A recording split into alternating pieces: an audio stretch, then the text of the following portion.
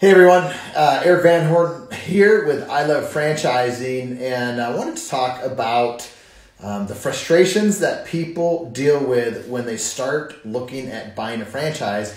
And recently I've been talking to a lot of people who are frustrated. They get to me and they're like, Erik, I don't even know how I got to you.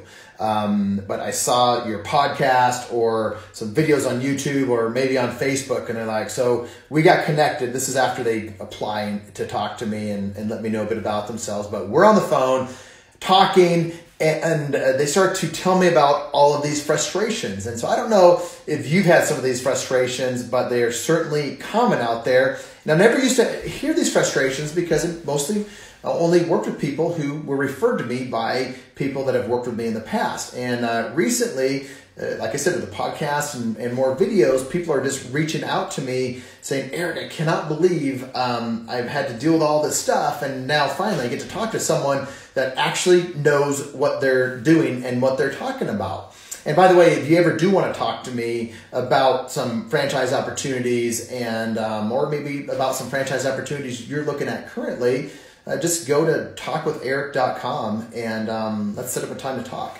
So back to the frustrations. One of the guys I was talking to today, we had a great conversation, and he's like, gosh, Erik, I talked to these people. He's like, I don't know if they do what you do or they do something else, but what they're doing is they just keep asking me, what do you think? What do you think? What do you think? No confidence at all in the brands that they're actually talking about. They actually didn't even get to know the guy. All they start doing is talking about brands. And you may as well just go to Entrepreneur if you want a list of franchise brands. And so he asked me, he's like, what are your favorite brands? And that's when I said, you know what? This is the first time that we talked. I really, I've gotten to know you a little bit, but I really don't know the things that I need to know to be able to tell you the brands that I think would be right for you. And not only just do that, but go into the reasons of why.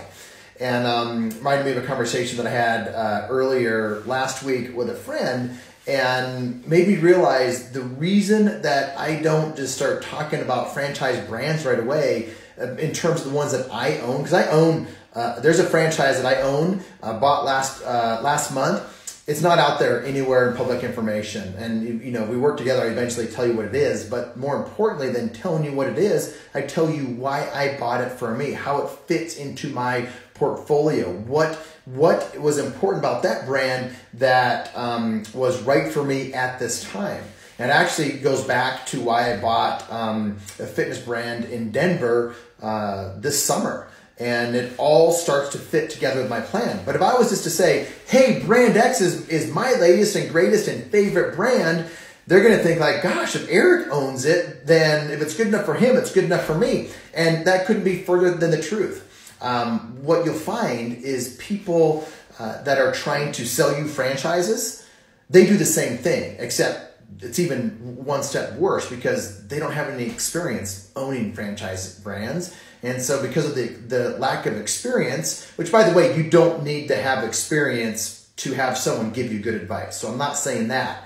But with the experience that I have owning and purchasing multiple brands in multiple states over the years, it's given me a perspective in this industry to ask some really pointed questions and then continue to ask several follow-up questions beyond that to see if this is the right brand that's going to help you reach the goals that you actually want to reach. Not just because it's the hottest or the latest or the greatest or whatever. You can find that by surfing Facebook, getting on some magazine articles, and you can find the hottest and latest and greatest, and then you can decide if you think it really is. Typically, all that's historical. You never really know much about that brand because when you see rankings or things like that, typically what that is, a large part of that is how many franchises they've sold in the past year, 2 years, or 3 years.